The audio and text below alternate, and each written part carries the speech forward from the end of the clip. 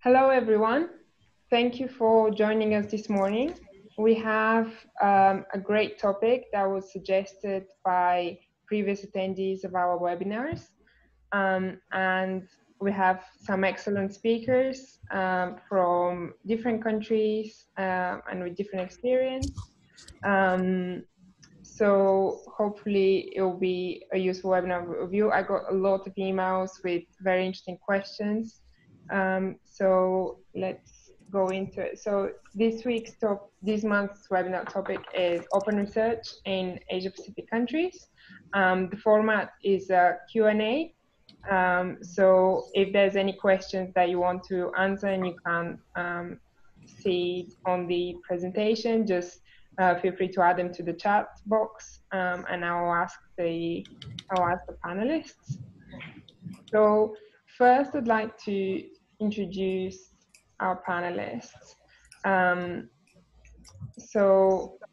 get them to introduce themselves. Rishi, do you want to start with your introduction? Yeah. I'm Rishi. I'm pursuing my PhD from BITS Pilani, which is one of the most prestigious college in India.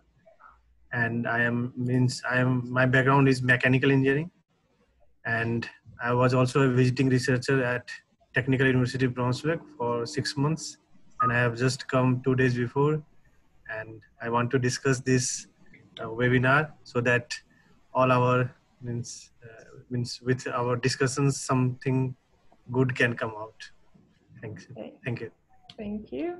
Faye? Hello everyone, my name is Faye and I'm a new PhD student in psycholinguistics at University of Macau. Actually, my background is Chinese linguistics, so my publications were in Chinese mostly. And now I'm trying to write in English and prepare some English manuscripts.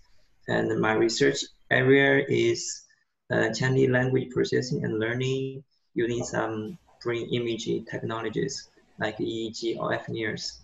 It's very great to meet you here and hope we can have a very good discussion. Thank you. Thank you very much. And Julio? Hi all, I am Julio. I am a PhD student at the Nanyang Technological University in Singapore.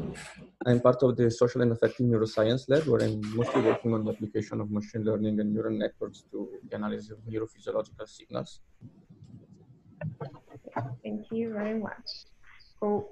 So I'll use the themes for this webinar. So I've split the questions roughly into 4 overarching themes. So that's open access. It's kind of a general discussion about whether it's prioritized and what's the attitude in our panelists, institutions or countries. Then government focus on R&D and how that affects academic productivity. And then we have a few questions around where to publish and where they get their information, kind of keep up to date with their research. Within these 2 themes, there's also questions around publishing and reading in local language versus publishing and reading in English. If there's any other questions that you think would not fit into these themes, just pop them in the chat box. So let's get into it. So first, just a discussion about open access in general. Open access is beneficial to scientific research, scientific communication, and the development of a society. What are your thoughts? Just a quick discussion first before we start. So should we start with Julio? Yes. Okay. So from our lab, we are trying to push everything into an open access, not only the papers, but also the data. For us, it's not just about gaining visibility, but it's also about demonstrating that our research work is good. By making the research available to all the people around, we are hopefully demonstrating that our work is supported by the data. And we also believe that by publishing open access, we are giving the possibility to all the people to build their research upon ours. So I guess it's really helpful, not only for us, but also for all the people that are working within our field and in all the fields. Great, thank you. Rishi? Yeah, ma'am, I will speak about India. Means in India means we have different type of institutions. Some institutions are funded by government, some are private institutions, and some are which are not funded. So which are not funded, they have very difficult to assess journals if it is not open access. You find a lot of problems there, and this open access provides equal opportunities for all persons of all backgrounds and to set standards of their research, and they can improve their research by this open access method. Yeah, great answer. Faye? Yes, so open science movements have been a very big event recently in our field, also in our area, and we were encouraged to share our data code and with other faculty members, with other labs. And talking about the open access publication, as Rishi mentioned, there might be some funding issue. You need to negotiate with your supervisor, with your PI, and also the faculty level.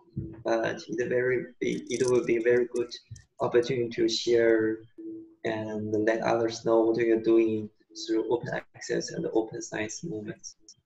Thank you. Great. How are you, so you kind of mentioned these already, but how is your institution contributing to initiatives to raise awareness of open access? Giulio? Okay, so in our institution, we have now adopted Harvard's Dataverse in order to publish the data, and we have a repository for our papers where we can publish both cold open access and green open access paper. And a few weeks ago, we also started a reproducibility journal club based on Oxford reproducibility. And we are trying to convince our colleagues that it's worth publishing in open access journals and it's worth sharing the data and the manuscripts. Yeah. Rishi? Ma'am, I haven't seen any development in our institute that they are encouraging us to publish open access journals. And no any other developments I have seen in this field. Nice, honest answer. Faye? And yes, and actually our Faculty of Humanities is quite conventional, and there were not a lot of such open science movement. But for myself, I have been involved in one open science project with a collaborator from Taiwan and other regions. And yes, there are not a lot of movements from faculty level. Yeah. Have you published in open access journals, Faye? Not yet. Not yet. Rishi? Yeah, ma'am, I have published in one IOP open access journal. Yeah, one journal I have published in that. Great. And Giulio?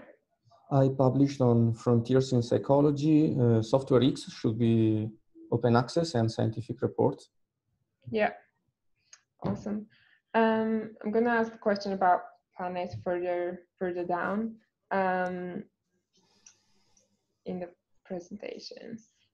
So talking about kind of raising awareness of open access, in some countries it's influenced by the government focus on research and development. We've seen that in some countries in Asia, so in India and China, for example, there's a huge focus on academic output, and which kind of resulted in huge growth of scientific productivity. There's so much research being published in these countries in Asia. Do you see these trends kind of continuing? Should we start with Faye? Sure. Yes, it's a very trendy event because my background is Chinese linguistics, and we write in Chinese and talking about Chinese language issues. But nowadays we have some pressure from faculty or university level. You have to publish your product in English in international journals. So what we talk about every day is public or perish. So that's our main goal at this time. Yeah. Giulio, have you seen this trend and what do you think? I think in Singapore it will continue to increase as the other universities are now adopting our methods. So they are pushing for open data, and I guess the government will at a certain point start to ask to publish scientific products in English mostly and not in minorities of the languages like Mandarin. I guess it's a trend that will be definitely continuing in the next few years. Yeah, and Rishi? Yes, our government also supports and means many times funds for publishing research papers and everything. And this trend absolutely it will continue in the next years, because India is a developing country and we want to develop our this science research, and which means research was lagging behind, but for the last 10 years 20 years this trend is more improving, and more focus more focus of our government is on research field. Yeah. And what do you think of government mandates for open access? So in Europe, there's PLANES. In different countries, there's similar mandates where academics have to publish open access if the research is government funded or publicly funded. Can that change the future of publishing? What do you think, Faye? I think more or less it might be more or less it affect our decision making to choose a journal to publish and the process and the speed of publication. And for in the longer term, I think we still need to see how it goes with the time being. Yeah. Rishi? Yes, government should focus on this, and if open access is more permitted, then it will provide opportunities for all. Yes. Okay. And have you come across any predatory journals, and how do you think the government or the industry is addressing these? Rishi? Predatory journals, what does it mean? Predatory? So kind of journals that they're basically not real journals, and in anything. So kind of journals that basically they're not real. They don't have the peer reviewing systems. They just they're not real journals. It's not peer reviewed journals. Well, no, only because obviously there's law preprints, but not saying that these are predatory, but journals that are basically not established and not not real. Giulio? Okay, so I've came across a few, honestly. Yeah. Usually they spam you by email or something like this. Yeah. I guess that here the government is trying to prevent us to publish on this kind of journals, and they are training the people in the library of the university to recognize it, and they are providing us a blacklist of journals. So kind of they drive us when we face this kind of problem. So is this real or not? We usually get support not only from our institution, but also by the other institution in the country. If someone has this journal in a blacklist already, we are aware of it. Yeah. Faye? Yes, I have heard of such journals in China. It's not a small number. And so how is the government and public industry addressing them? I have read some warnings or reminders from the real journals. They all remind us to keep away from such journals. Yeah. Ma'am, I want to add something. Yeah. Our UGC, University Grant Commission, they have some mandate to publish this type of journals in only you can publish in good journals only, SCI journals.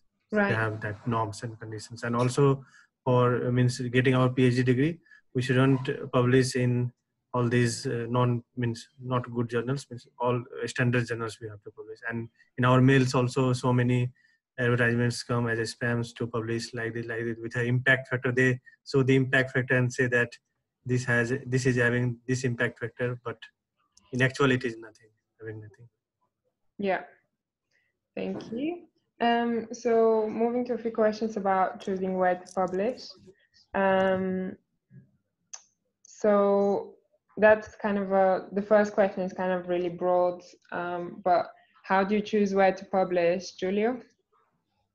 So usually we have a discussion amongst the people that are working within the same project. Usually we have like international collaboration, so it's not just not only us in Singapore, and we try to see the needs of all the people all around the world. We have some partners in Europe, which we work with. So usually we try to look for open access journal in order to make sure we are compliant with all the requirements from the different funding agencies, both here in Singapore and abroad. We try to avoid hybrid journal. We try to stick to gold open access journal usually, if possible. Great. Rishi? Ma'am, we publish in this fully gold open access journals. That means our institute is also helping in that. And our professors and all, they motivate us to publish in fully gold open access journal, not hybrid one. And Faye? In my case, I just moved to a new lab recently, and my new supervisor is very strict, and his criteria for the journal to publish is the impact factor. And he told us we cannot publish an article in a journal whose IF is below 5. That's very challenging.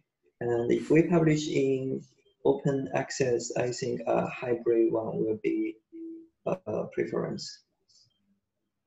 Yeah, and what do you think, Faye, what's kind of more important, the reputation, as you mentioned, impact factor, or something else about the journal more important, or whether it's open access or not? In our case, the reputation is more important to our PI, and that's what he cares about. Yeah. Giulio, anything that's, you mentioned that you're publishing in open access, if possible, is there anything that's more important to you? We usually try to check also the reputation of the journal. We are not very interested in the speed of publication at this stage.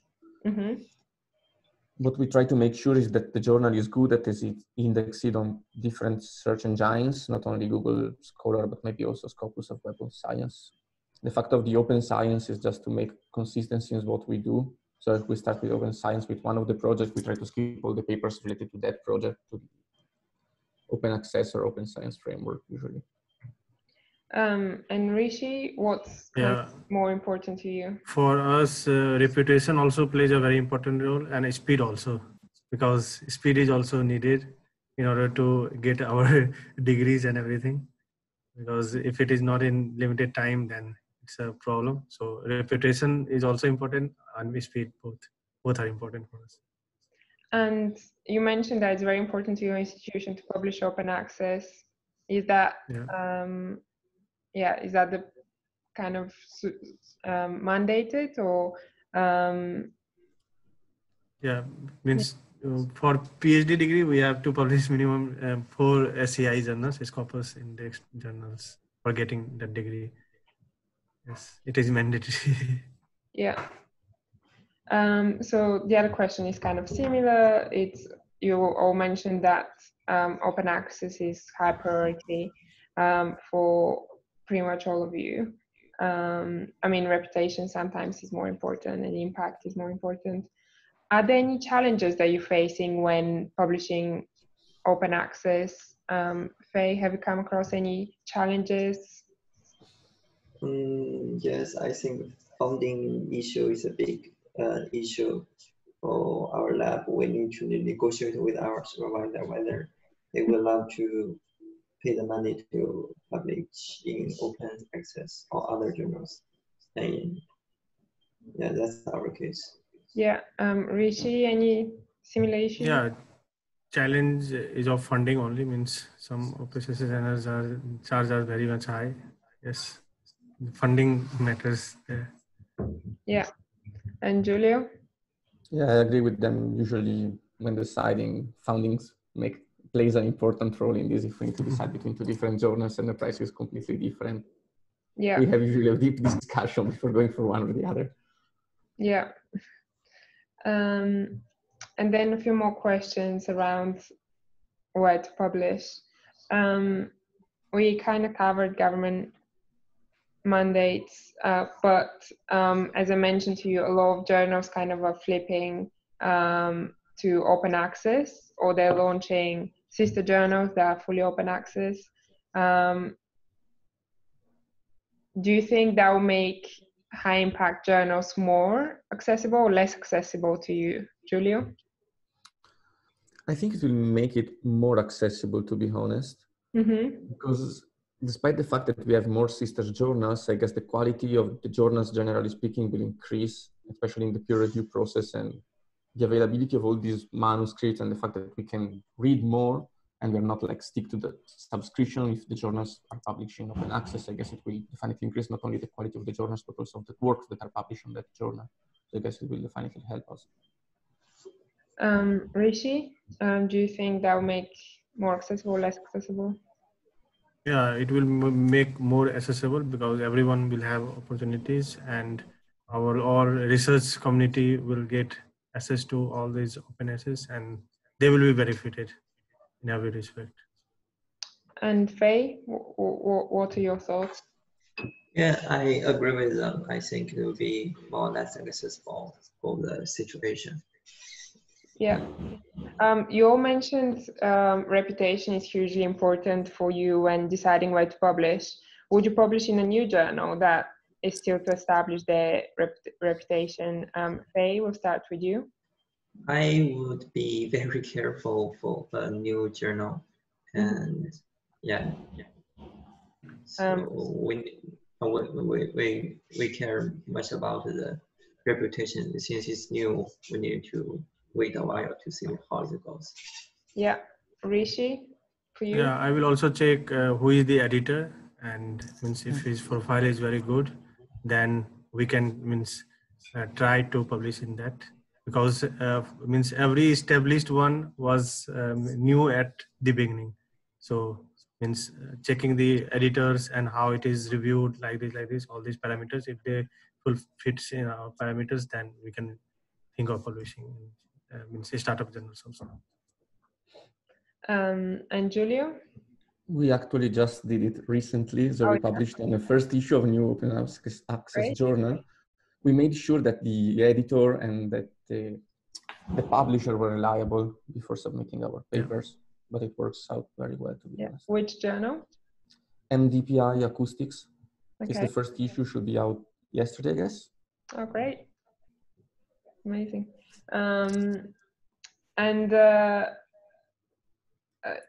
Some of you mentioned that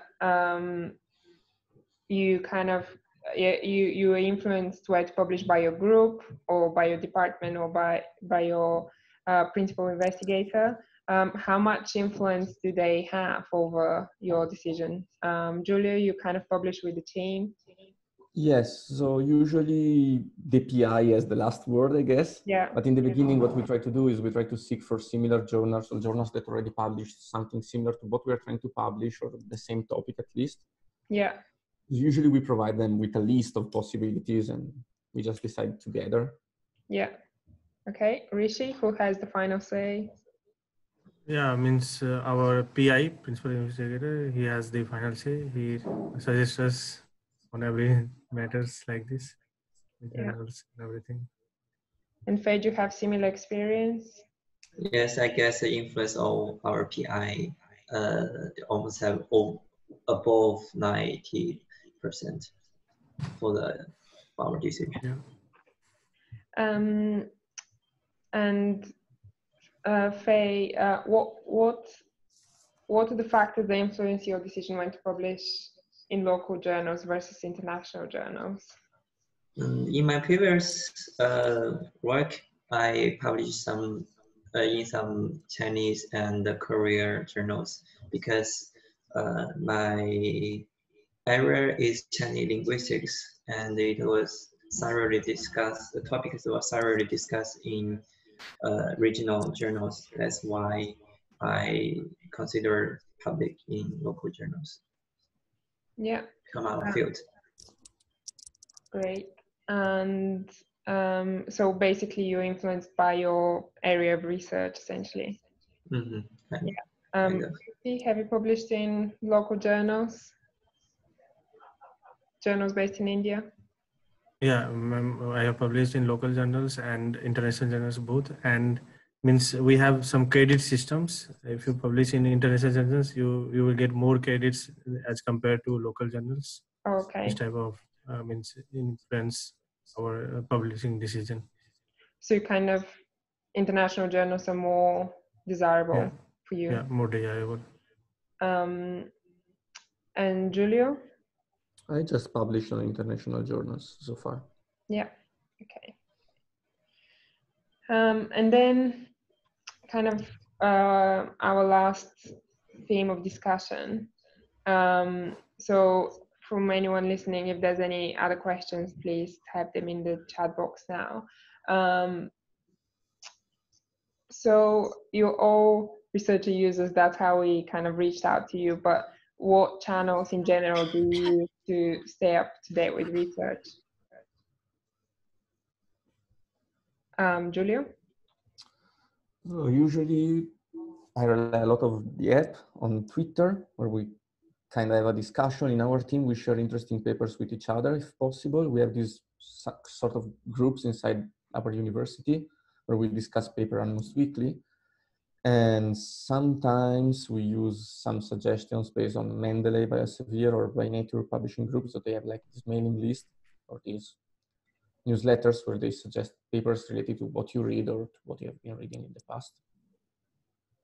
Great. Rishi, what channels do you use?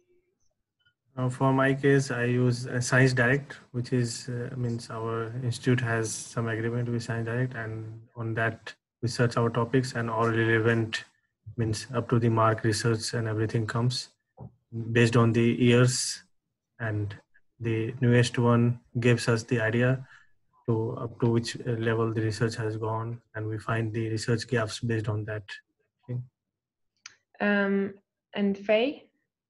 Yes, I use Twitter, ResearchGate, Stoke, and I subscribed some mail list to stay up to date with the research. And sometimes I went to library to read a hard copy, but it's not very updated. Yeah.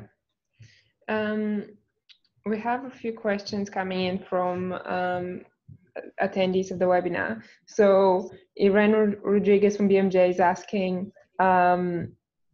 with regards to deciding where to publish, Giulio mentioned that the group does some research and provides a list of journals to their PI. How do you go about researching and finding out about journals? What tools do you use? Do you use any tools? What channels do you go for?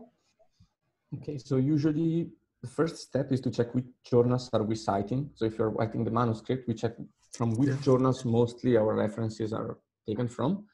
Mm-hmm. And lately we try to use, I guess it's Simago, and it ranks journals according to the topic and the area. So we're trying to stick to, first we try to the higher tier of the area, and then if needed, we shift down and we move to the bottom of the line. Sometimes also the reviewers suggested us to move to a different journal, and this is very helpful, I guess. Yeah. Rishi, how do you go? All of you mentioned that the PI has a final say, but how do you go about recommending journals to them? Yeah, means what Giulio said, I totally agree with him that we go through the references from which we have taken, from which our research work is resembling somewhat, and then we try for that publications. Great. And Faye? Yeah, we will compare our articles with the scope of that our target journal and screen the journals and have a final list to hand the list to the PI to decide. Yeah, thank you. So I'll go through some of the other questions and then I'll continue. We have a question from David Evans. So it's specific to Rishi as he's based in India, but in interviews with other Indian authors, they have found hesitation over open access because of the perception that you pay the APC fee to publish, and there's some kind of perception that the journal has low quality. Yes. Do you think, have you seen that? Is that kind of an isolated example, or have you seen yourself? Is there such perception? Yeah, there are lots of perceptions. Means quality is a big issue. Means we are always afraid of the quality, what quality will be there. Yeah. But do you think that you having to pay a fee to publish open access means that the journal has a lower quality? Yeah, that perception also has us, and yeah, that is also a big challenge. So kind of you see yourself. And also there is lack of awareness among all the researchers. They just want to publish in any journals. They don't think of the qualities so much. Yes, but we are afraid to publish in not non-reputed journals. Yeah. So kind of wary of quality, but at the same time you said that you kind of publish in open access as well. Yeah. Okay. Then other than open access, all of you mentioned open access and reputation as kind of key factors. What else would motivate you to publish to a journal that you previously published with? Or publishing a journal from the same publisher. What other factors kind of influence you apart from reputation and open access? Giulio? Also the quality of the review, because sometimes the quality of the reviewers or the comments they made is not probably really satisfactory for us. Yeah. So usually if you publish with a journal or with a publisher and we notice that the reviewers are somehow more engaging in the review and they are providing some useful comments, we're more motivated to republish toward the same journal. And I guess it's also a matter of exposure. If we notice that our paper has a lot of views and yeah, somehow it gains exposure, it motivates us to republish toward the same publisher. Great. Rishi, what other factors influence you? Factors means what Giulio said, that means this reviewer's reputation also matters. So who is reviewing and what are the comments? And Faye? Yes, I agree with them. And I think for some areas or fields, the specific journal is limited, so there will not be some hesitation to decide which journal. Yeah. And what draws your attention on social media and different apps in terms of kind of the content? You said you mentioned that you use Twitter, Giulio. What kind of attracts your attention? Is it videos? Is it pictures? Is it interviews, blog posts? What kind of content grabs you? Usually mostly pictures and videos instead of interviews. I guess they are most effective. They draw your attention immediately. Probably pictures are the best one, because in Twitter you usually just scroll the app and you just don't focus too much on the content sometimes. I mean, videos, if probably the first image is engaging, you just click and play the video, otherwise you just skip it. Yeah. I'm not sure about interviews, but for blog posts, there are some good bloggers that actually describe different papers, and this somehow work if they link the paper and they give a good review of it, or if they describe that the paper is good and reliable. Yeah. What about the others? Rishi, what kind of attracts your attention, not only on Twitter, but other tools that you're using when you are researching? Means this video is very much effective, effective tool. And also interview is very good tool to find our questions and their answers in this interview format. It helps a lot. And Faye, when you're doing kind of research and using different tools, what kind of formats, what kind of content grabs your attention? Yeah, I would be glad to see some graphs, some statistics from about our field, about the different researchers. And sometimes there were some interactive surveys, and that would be fun to do with. Okay, thank you. And I assume you often also receive emails from journals with kind of papers. How do you prefer to receive one article or selection of articles? Do you prefer kind of a digest format where you see top articles in your field? And how frequently would you like to see these emails? Do you find them helpful at all, Giulio?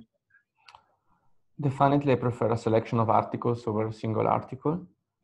About the frequency, I won't be able to say something. I mean, usually you receive those emails or daily or weekly, but I guess it's sometimes you want to receive it daily. Sometimes you just don't read it, even if it's daily and you're interested in the image, you just throw it in the bin because you have other things to do or urgent matter.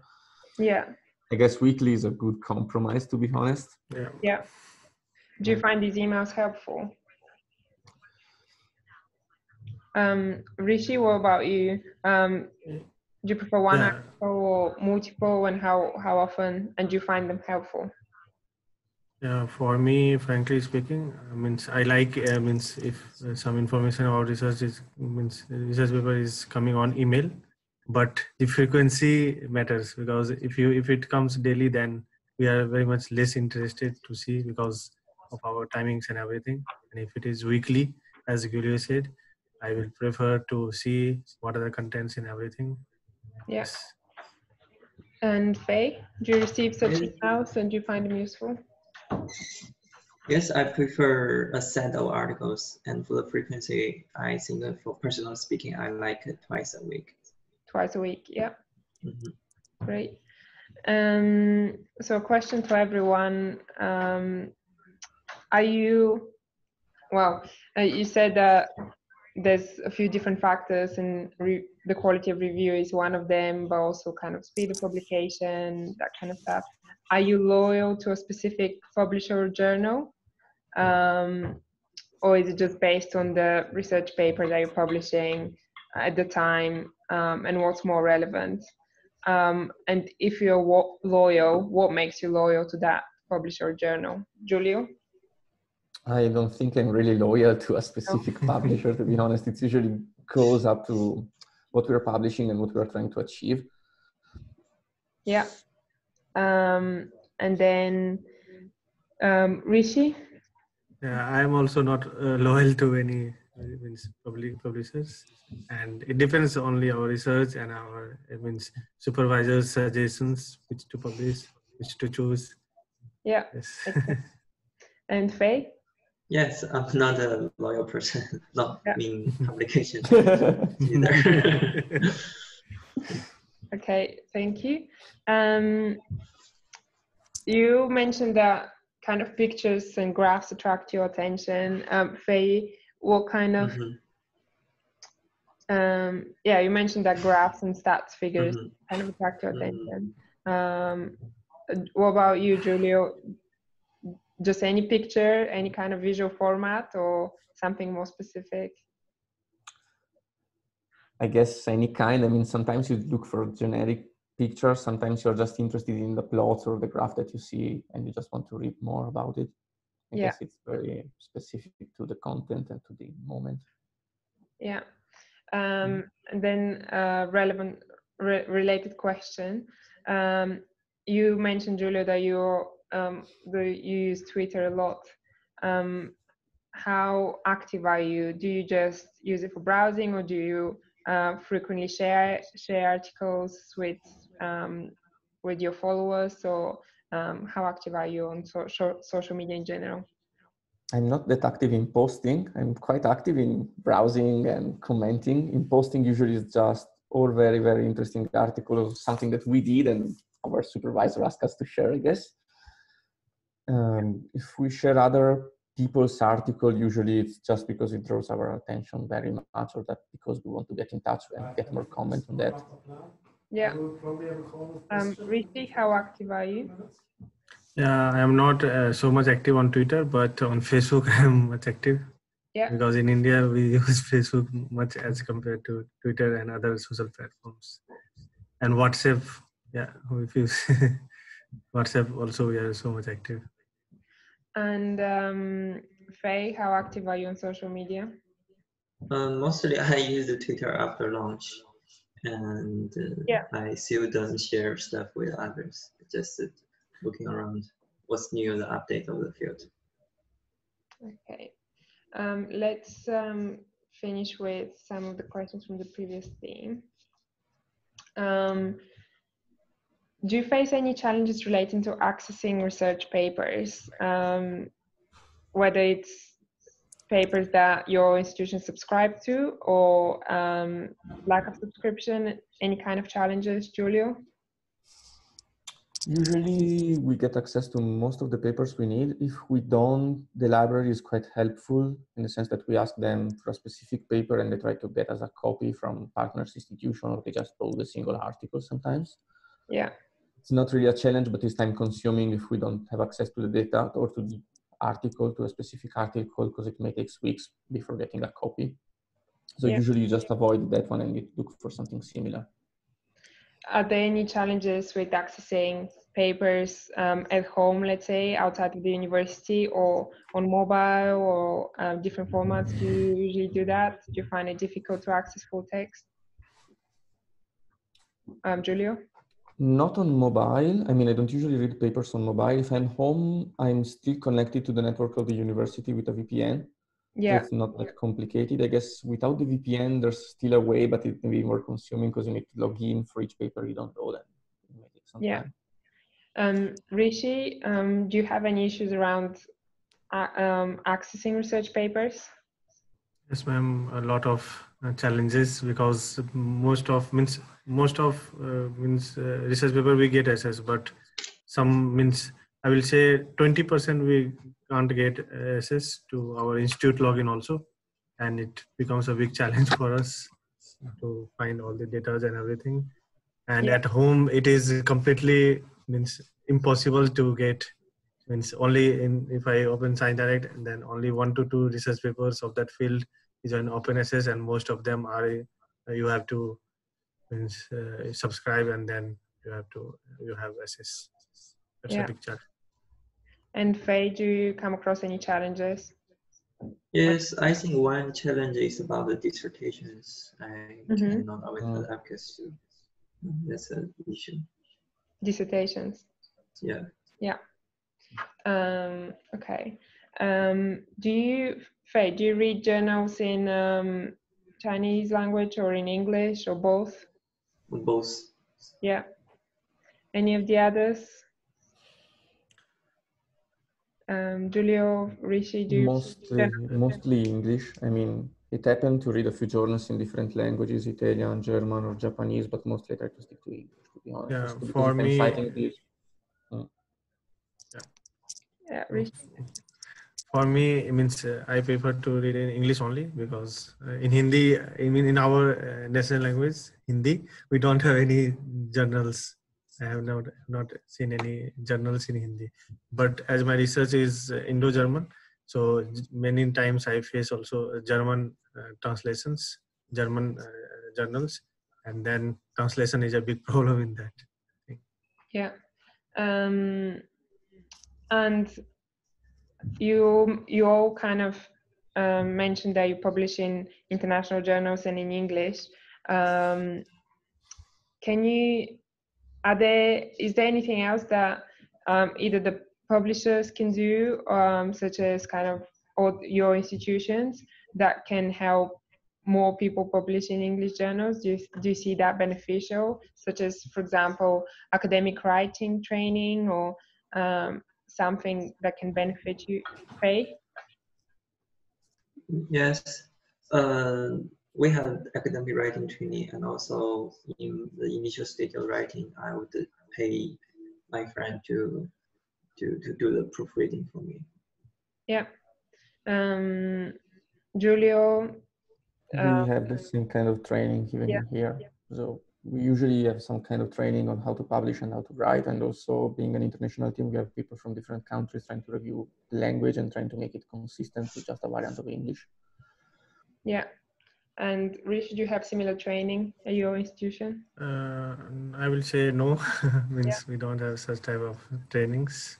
Yeah, and we search on Google's how to publish, how to do this, and gain knowledge from that platform only.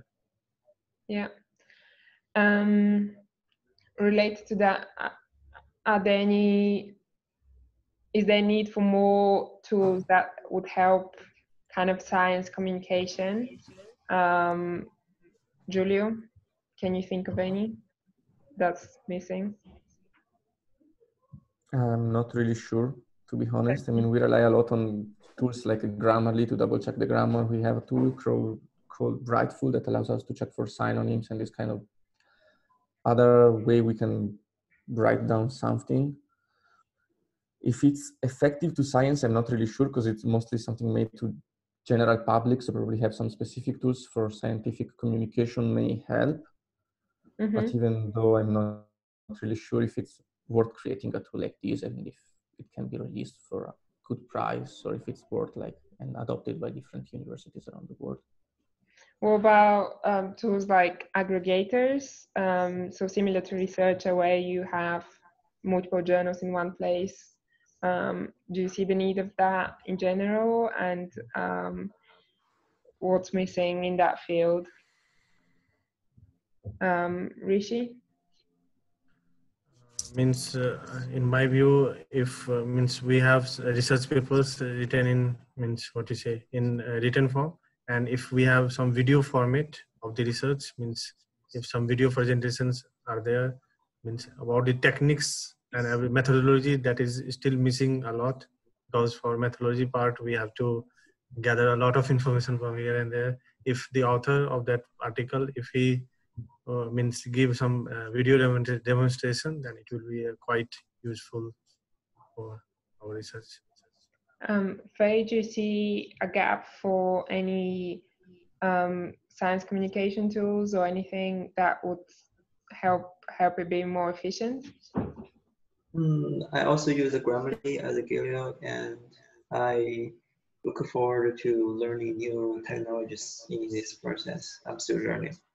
Yeah. We have a couple of more questions from the attendees. If there's anything else, just please post them on the chat box. So I'm just going to ask the last two questions for now.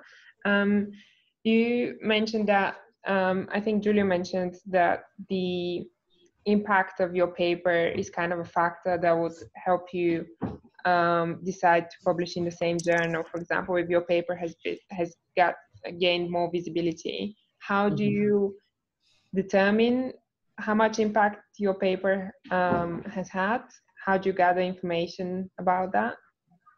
Okay, so usually most of the journals provide us with statistics about the views of the paper. Also, majority of our papers are linked to the data repository of the Nanyang Technological University. And from there, we can monitor the access and downloads of our data. And there is an index, which should be the PLUMX index, I guess. I don't remember perfectly, but it monitors how many times an article has been shared on social media. And this is something we are considering a lot lately, especially on Reddit, Twitter, and Facebook, to see if someone is actually sharing the data or discussing about the paper. Yeah.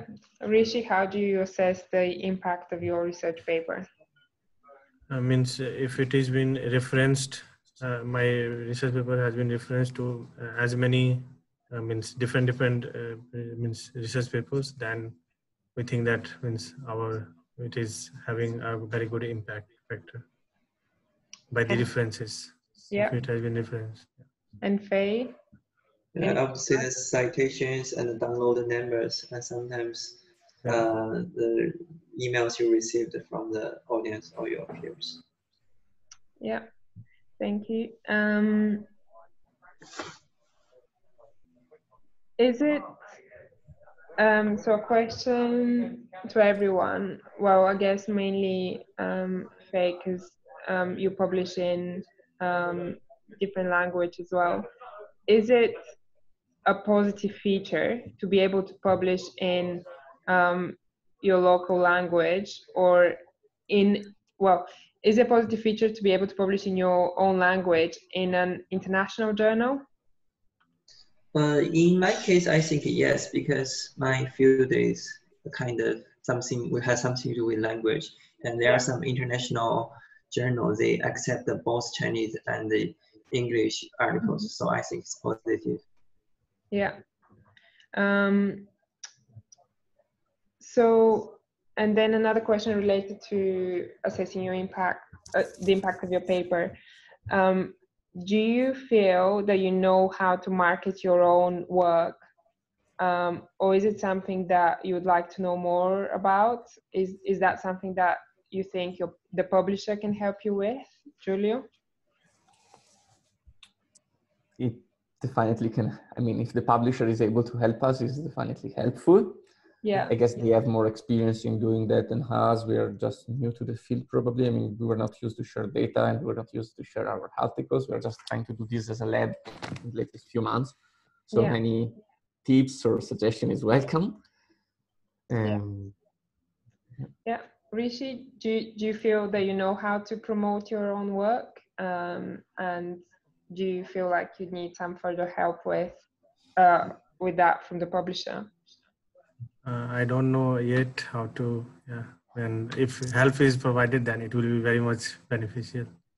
Yeah. It will help a lot. Faye, what about you? To me, maybe the directed communication, but I think maybe like ResearchGate, you can just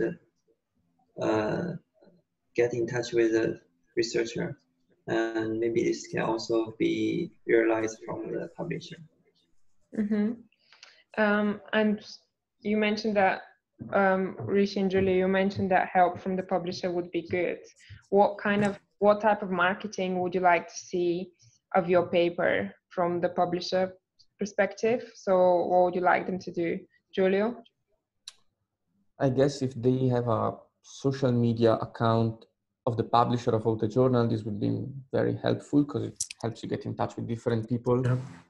And even if they use some specific words to publish, to advertise something, I guess it's something we need more experience in doing. So we just stick to some basic, hey, our latest article is out, but maybe they have some better way to do it. And hints that they can give us to publish our article on our own social media and not just on their social media. Rishi, you agree to that? What kind of help? I mean, so Giulio, he has a very nice sentence in that if it is been assessed with social media platforms, then it is more, it is more helpful in that case. Yeah. A question to Faye. You mentioned that you use Twitter. Do you use WeChat to stay up to date with research? Yeah, sure. I use both WeChat and Twitter. For WeChat, I had a networking with some Chinese researchers. For Twitter, for some international researchers. Yeah. Giulio, do you use WeChat? I use WeChat, but not to stay up to date with research, to be honest. Okay. Is WeChat available in India? Do you use it? I don't have any idea about it. I don't think that it is available in India. Okay. No idea. Fair enough. I don't think there are any more questions. So I'm just going to end the webinar here. Thank you very much for participating. I'll be sending out the recording so you can forward to your colleagues. There's my email on the screen. So if you have any further questions to me or to the speakers, please get in touch. Thanks to our panelists, they were great. So yeah, thank you. Thank Thank you so much. Thank Thank you. you to all. Good day. Good day.